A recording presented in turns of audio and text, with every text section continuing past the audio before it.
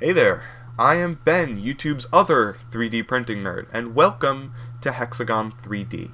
Today, I'm going to be making a tripod mount for my cell phone, and this tripod. Let's get right into it.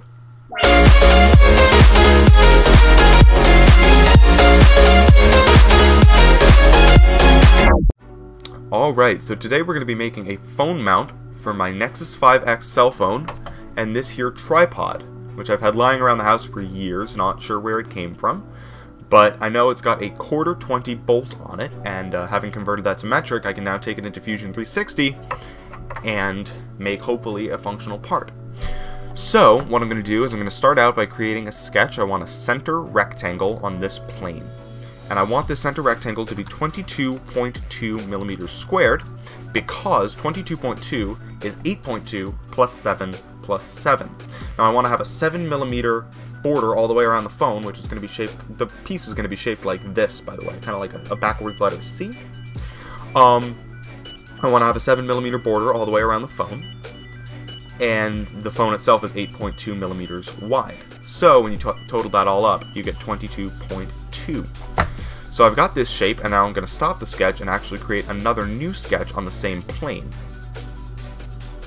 And this time I'm going to create a center diameter circle, not there, a center diameter circle from the center point, this time, that is 6.35 millimeters wide, 6.35 being a 1/4 inch in metric. So I am now going to come back to my home position here, I'm already there. And I'm going to look at my two sketches here. I should have two of them. Yes, that's correct. Alright, so the first thing I'm going to do is extrude sketch number 1 here up 15 millimeters. So I'm going to type that in, 15, return to home, there we go. And now, I'm going to come around to the bottom here and use the extrude tool again to make a cut, this time a 5 millimeter cut, because 5 millimeters, using the depth gauge on my caliper, is what I figured out the height of that bolt is.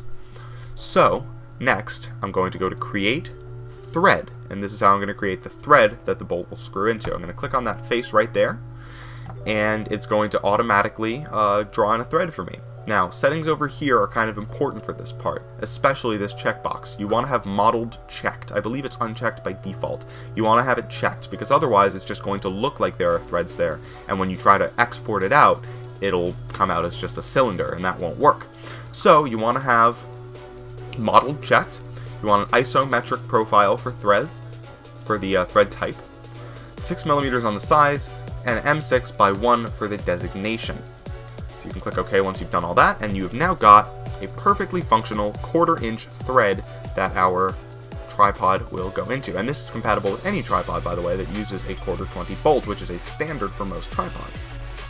So, next, coming back to home here, I'm going to go to my front view here, and I'm going to start creating the actual C shape that we're going to extrude out to create the part.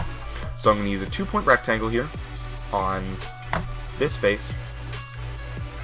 I'm going to start out by creating a rectangle that is 22.2 millimeters long and 7 millimeters tall. Remember I said I wanted to have a 7 millimeter border all the way around the phone. Also, 7 plus 15 comes out to almost 22.2. So, I figured that was a reasonably square thing to do. So the next thing I'm going to do is a 2-point rectangle right here that's going to be 7 by 7. You can see that's going to make the back part of that C shape, which is going to come up like that. And the next one is going to come from this corner, and it's going to be 7 millimeters across, but it's going to be the height of the phone tall. So in my case, that is 72.6 millimeters according to my caliper. Oh, let me try that again. Forgot to hit enter. There we go. Now I can come all the way up to the top, and I'm just going to essentially make the first two shapes I made down at the bottom again, but this time inverted to create the top part of my C shape. So, place my first point there. I want this to be 7 millimeters tall by 22.2 millimeters wide, and then one more 2-point rectangle right here, 7 by 7. So we've now got this lovely backward C shape that the phone can slide into long ways like that. Alright, so let's now go stop the sketch, Use my selection tool to make a selection around all of these parts, except that bottom square there. Return to my home position here, and use extrude to make this a solid instead of a sketch. So I'm going to go to direction here and go to symmetric, because I drew it in the center of the object, and I want it to extrude out in both directions. And then I can drag that out and dial in, or actually 14 millimeters looks quite nice, so I'm going to go with that. So there you have it. We have now got this functional part that I can now send to the printer. So let's export it by going to making a selection around that, refinement high, don't need to preview the mesh, don't need to send to a 3D print utility, and I can now make a